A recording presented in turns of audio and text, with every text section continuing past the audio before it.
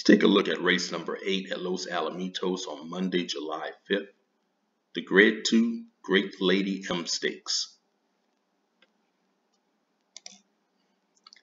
Now, Gamine at 1-5, well, she's the horse to beat. She's a multiple graded 1 stakes winner.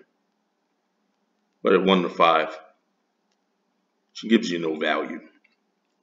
But I'm not going to go against her. I think she's going to win this race. She is clearly the best horse in this race.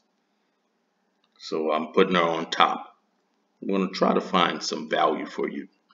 Some horses to put underneath using your exotic wagering.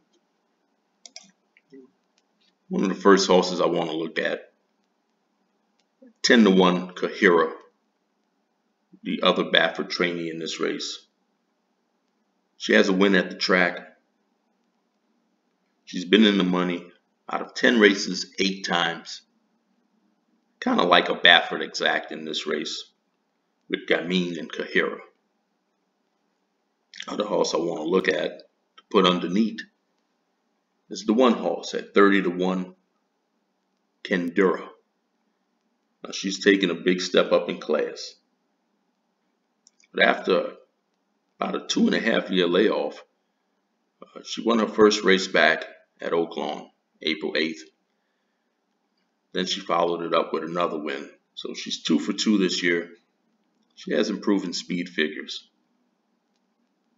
I'm going to use Kendura underneath at 30-1. Now, if for some reason Gamine doesn't run her race, she doesn't like the track, she breaks out the gate slowly, or whatever other reason, then you may want to look at Edgeway.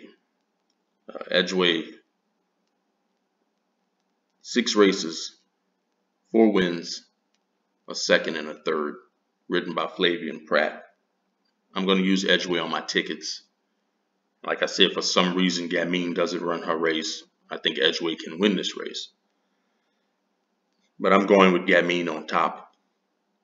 And I'm using Kahira, Kendura, Edgeway, and I may even throw in Bella Vita at 20-1. I'll be watching the toe board and searching for as much value as I can find. Don't forget to hit the subscribe button. Click on all notifications so you can be instantly notified when I post picks. Good luck.